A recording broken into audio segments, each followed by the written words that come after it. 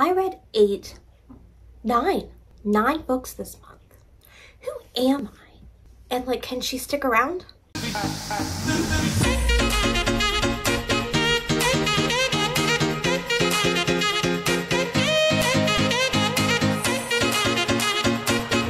Hi guys, welcome back to my channel, or if you're new here, hi, hello, my name is Katie, and in today's video, I'm talking about all the books that I read in July. So props to me, give me props right now, because I read 9 books in July. I'm waiting for the applause, because look, I never read that many books, and plus I had COVID at the beginning, so like I still banged out so many books. You know, I really don't know if there's ever a good time to say the word bang and not have it sound a little strange, but I did. You know, I 9 books, and most of those were on my Kindle, if not every single one, but 2 of them. And I'm going to tell you a little secret. I found a page on Instagram called the Smut Hood Reviews, and I will leave it linked down below.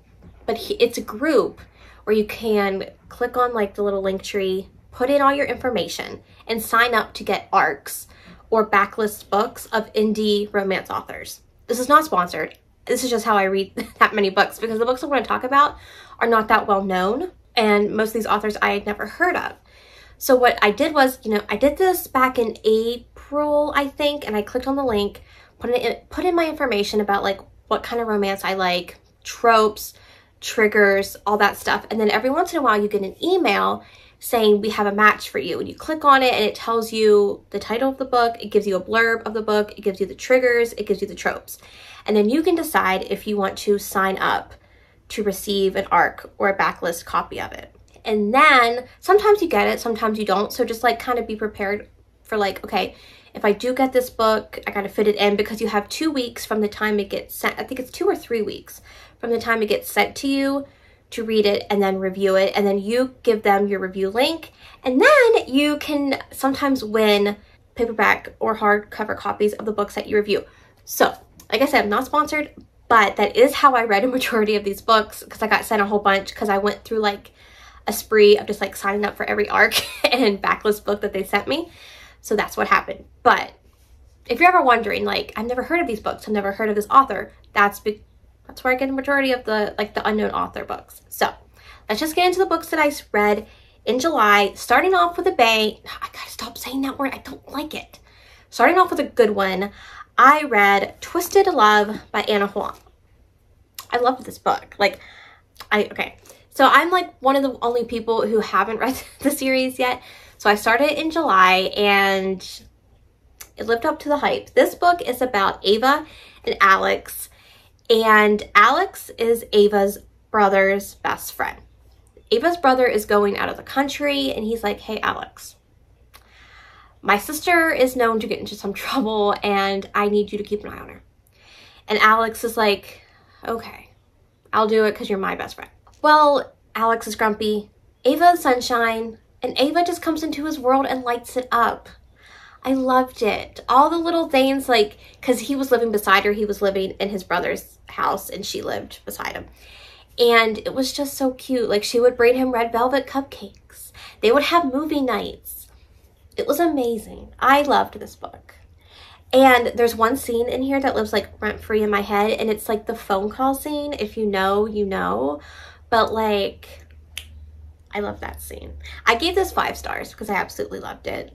But I'm still trying to, I was writing my notes down this morning and I could not for the life of me remember why they broke up. And this could be because I read it like right after having COVID. So like my brain was still a little mushy, but I am seriously having issues about trying to remember why they broke up. Like, I know what happened after they broke up. I know like there's a few time jumps at the end, but I cannot remember why they broke up. Maybe it's for the best, but definitely love this book. I will definitely be continuing. I don't know when, because I already did my August TBR, but maybe if I'm in the mood, because you know I am a mood reader, I'll read book 2. But yes, this one definitely also just, he's also like a morally gray character. He's not like Prince Charming, but He's also not a villain, so he's just kind of like in between. But love this book. Definitely worth the hype. If you have not read it yet, give it a chance and just read it. Neon Gods is over there. I forgot I read it and I don't feel like going to get it.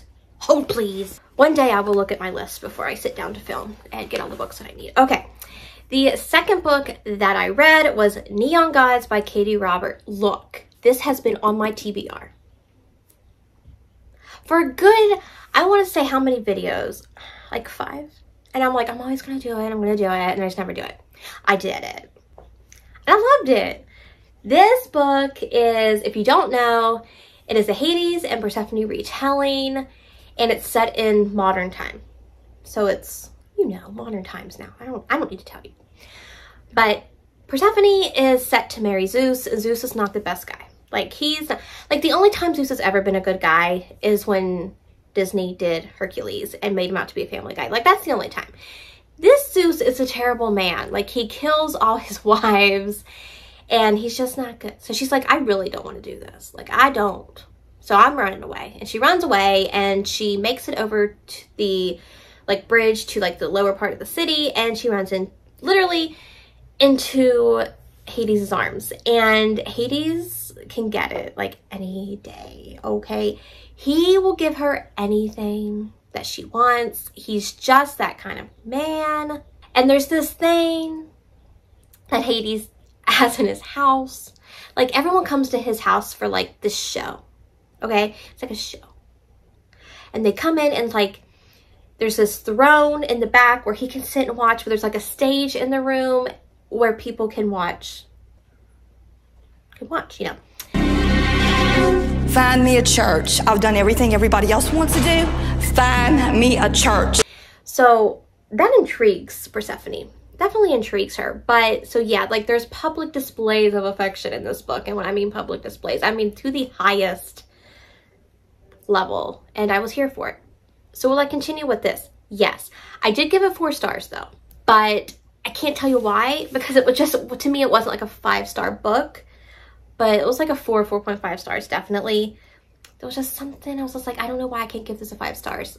And I can't tell you why I didn't give it a 5 stars, because I'm not too sure. But, like, he so protective of her. And I ate it up. I ate it up. The next book that I read was a novella, and it is called Penalty Box by Echo Grace. And it's just a short, to the point novella. It's what I needed. You're following Jackson and Savannah, and it is a second chance romance. Savannah has been gone from the small town for a long time. She comes back. She's married. She has a child, and he still loves her. Like, he is still all for her, okay? And Savannah's not in the best situation. She has to get out of the marriage that she's in for reasons that, to keep her and her daughter safe. So Jackson's like, I'm going to make sure his name is Jackson real quick, because if it's not, it is, thank goodness. So Jackson's like protective of her, and he will do anything to keep her safe. And look, the spicy scenes in this, I was here for it, because I was like, we're not going to get any that early. Oh, but ma'am, we did. But ma'am, we did, because it's a novella, and we got them. And I was pleasantly surprised with them. But do look up trigger warnings for this book, because it does contain domestic violence. And it does talk about it in the pages. So keep that in mind before you're going in. But if you're that, you know, that's not one of your triggers and you're looking for like a quick novella that was really good. I really enjoyed this book. Definitely check that one out. I gave it, I'm pretty sure I gave it a 4 stars. Did I? Did I? Hold your horses. I did. I gave it a 4 stars. So definitely enjoyed that one. The next book that I read was Out of Bounds by Claire Hastings, and this is a sports romance, and it is set around soccer. And in this book, you're following Gunnar, who is a coach of Phoenix Rising soccer team, I think. And you're following Felicity, and Felicity is his boss. Like, her family owns the whole soccer team. So it is a workplace romance. It is an enemies to lovers kind of romance too, because Felicity is that, she's that girl. She's that boss, okay? She does not let people walk over her. She knows that she has to be that way in an industry kind of dominated by men for them to take her seriously. And it does have a lot about like glass ceiling, and so much of this book made me angry. There is a character in this book who is so condescending to her and puts her down and thinks that she has no good ideas, and when she does have a good idea, he will steal it. And her father's like, oh my god, you had such a great idea, and I'm like, no, that was her idea. Like, pissed me off. But Gunnar, when they get together, Gunnar is so protective of her, stands up for her, puts that guy in his place, and once he learns like why there's animosity between the guy and her, it's perfect. I love it. I so resonated with Felicity because she was so focused on career, and it was like, you know, if she has a man, fine. If she doesn't, that's okay too. Like, 'cause she's focused on her career, and it's how I kind of live my life. And it was just, I loved this book. It is the first in a series. Will I continue? I don't know, maybe. Because I did enjoy all like the side characters too, and they all have books, so possibly. But I ended up giving this, I think I gave it a 4 or 4.5. Hold please. Why can't I remember anything I do in my life? It was a 4 stars, but I really did enjoy this one. The next book that I read was Love Me Later by G. Colgrove, and I gave this one a 5 stars. This is a small town, best friends to lovers romance. And if you're new to my channel, I'm not a fan of friends to lovers. It's like the least of my favorite of my tropes. I like the angst, and if it doesn't have that, I'm just like, ugh. But this one had it. In this book, you're following Jackson and Aurora, and they have been friends since high school. She moved into town. They had to be like lab partners, and they've just been best friends ever since. And it kind of does a little bit of flashbacks in between chapters. So you get like when they first meet, present day, so many years later, you know.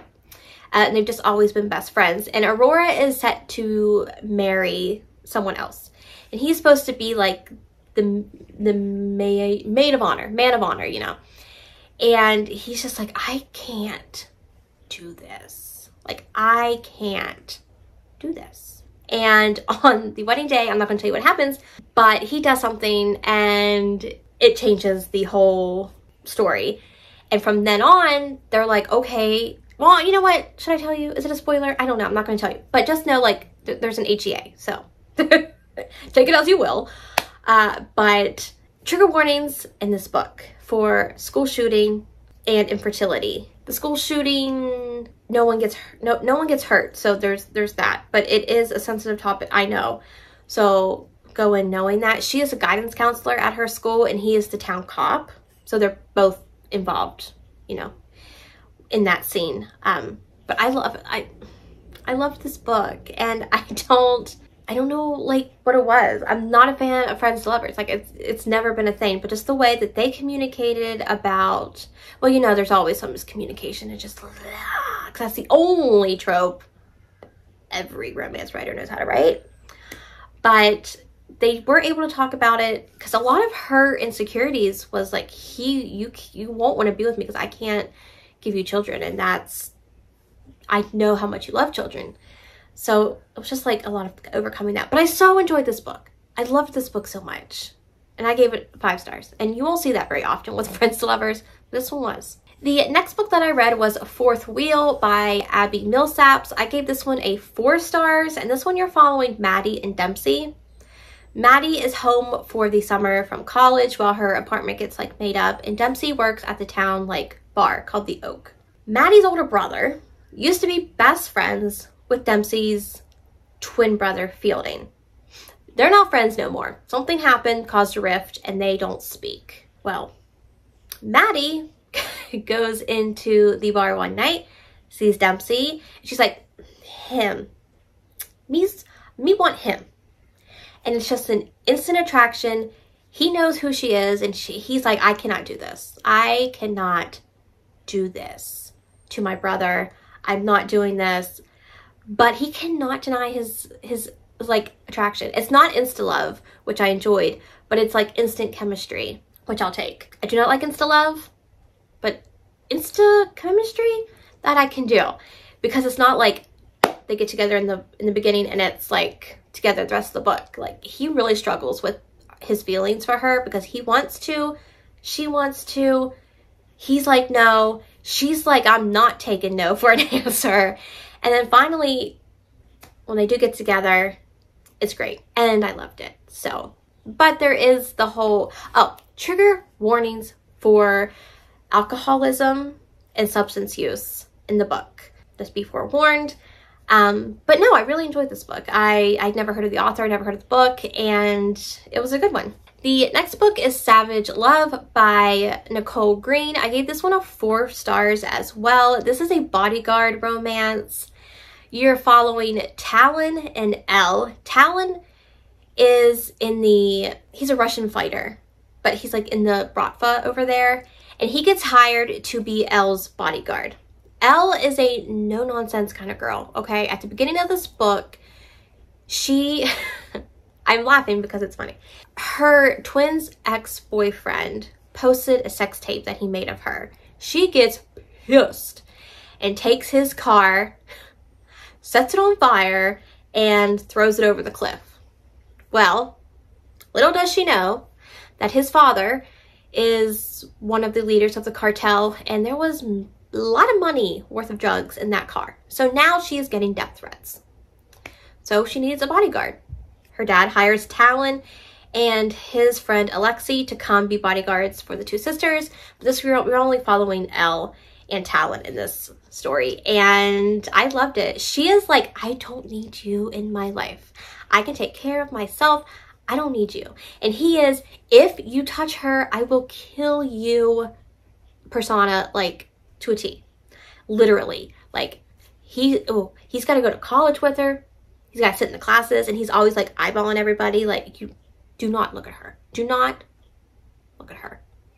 And I loved it. I'm here for the protective hero. I'm here for the angst. I loved this book. I didn't think I would, but I actually really loved this book. The only thing is, the man on the cover. The man on the cover does not look like the man described in the book.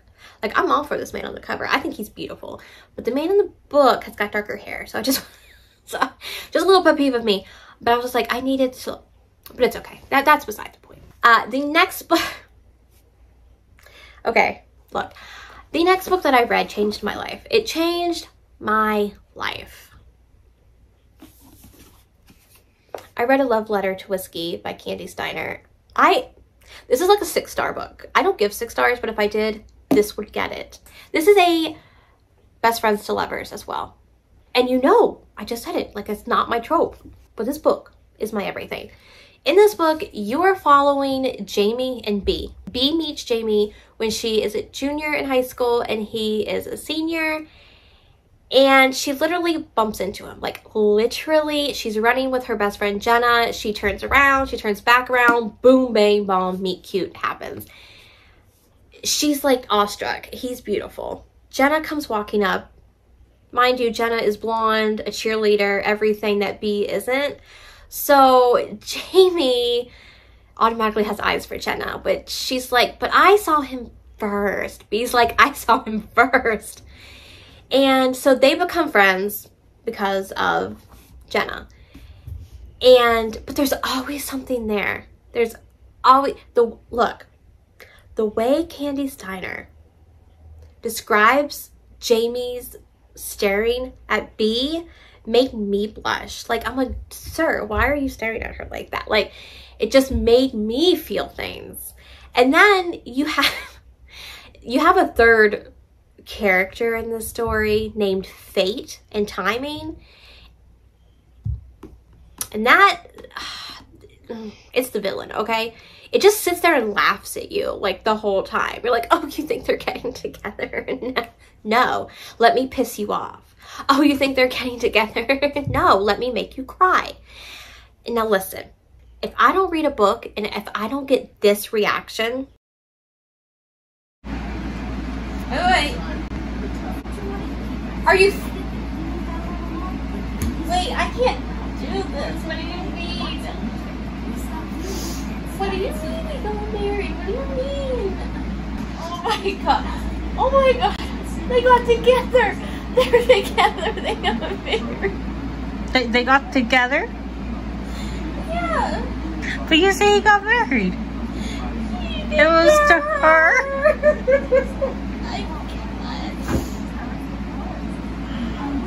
I can't breathe. Oh.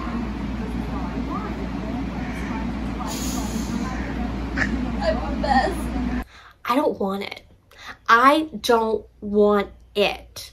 This is going to be my favorite book of the year. No doubt about it. There is nothing that's going to make me feel the things that I felt while reading this book. And that's what makes a favorite book of the year for me. It's not how well it was written or anything like that. It's how I feel while reading the book.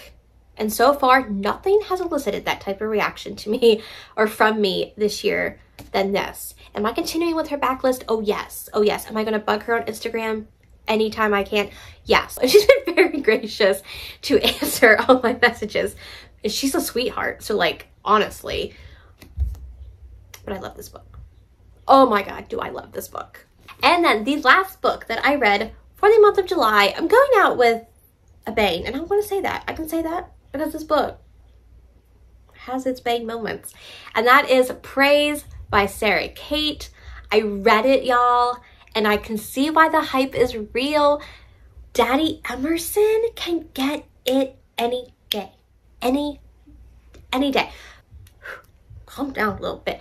You don't know me. I got a thing about ex-boyfriends' fathers, not in real life because I don't got one, but in books. I love it. I don't know what it is, but I love it. In this book, you're following Charlie, and Charlie just broke up with Beau, who was a real pain. Like, I know he's getting his own book in the series, so like, okay. But in this book, he was just like, So they break up. They had put in a deposit for the apartment they were living in, and since the dad was the co-signer, he got the money. She's got to go to his house to get her half of the money.